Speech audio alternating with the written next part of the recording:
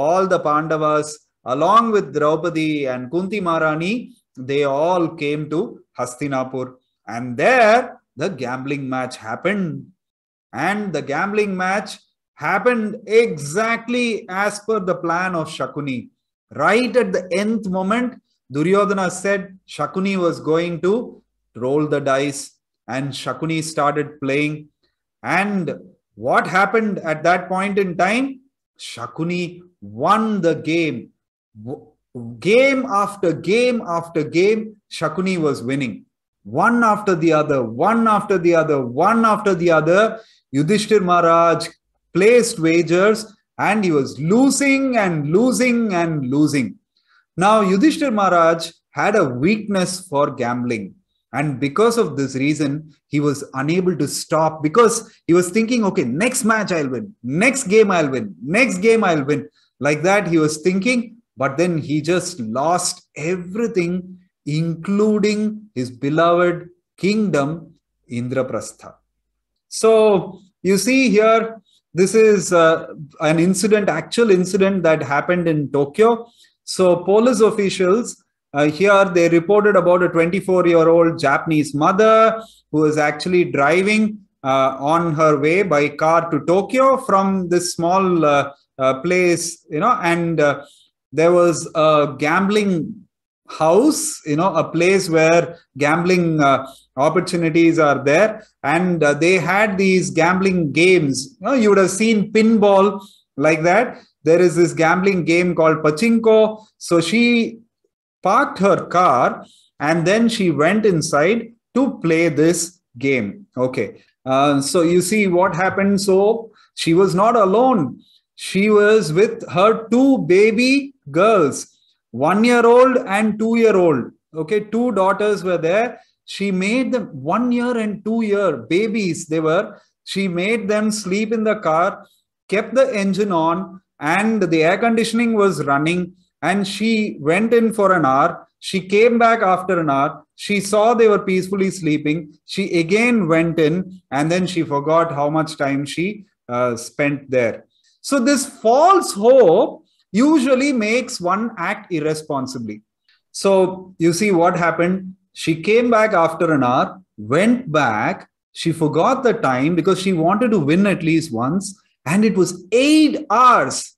Will anybody, any mother leave children, her children for 8 hours in a place, in some godforsaken place, God knows where, right? For 8 hours, she left two young babies, small babies, and she went away. Was this a responsible act or irresponsible act? So you see what happened. Basically, the exhaust of the car was being pushed back by the air conditioner inside the cabin, inside the car. And carbon monoxide generally kills a person if inhaled for too long, and nobody will get choked. They'll just slowly, they'll go unconscious, they'll feel dizzy, go unconscious, and then they'll lose their lives. Now, this is how Airi and Mizuki, they died because of the irresponsible act of Shino Takahata. Okay, so after this false hope, irresponsibility comes, and after the irresponsibility, the gambler will turn to lying and cheating. Therefore, it is said that gambling destroys truthfulness. So lying starts, and then, like in the case of Rukmi and Balram, the same thing happened. Rukmi lost the match, gambling match. He lied, and after that, what happened? Balram got so angry, he picked up his mace and broke the teeth of Rukmi. So these kind of incidents are possible. So there are 4 pillars of sinful life. There are 4 pillars of virtuous life or religious life. And there are also 4 pillars of irreligious life or sinful life. And they are intoxication, which breaks austerity. Okay, intoxication means consuming alcohol, drugs, all of these things are intoxication. And a person cannot be austere, disciplined, if a person intoxicates himself. And then having illicit relationship with the opposite gender, so that destroys cleanliness. And then meat eating will destroy compassion, and gambling will destroy truthfulness. So austerity, cleanliness, compassion, and truthfulness, tapa, okay, shaucham, and daya, and satyam. These are the 4 pillars of dharma. And intoxication, illicit relations, meat eating, and gambling, these are the 4 pillars of adharma. The 4 pillars of adharma destroy the 4 pillars of dharma.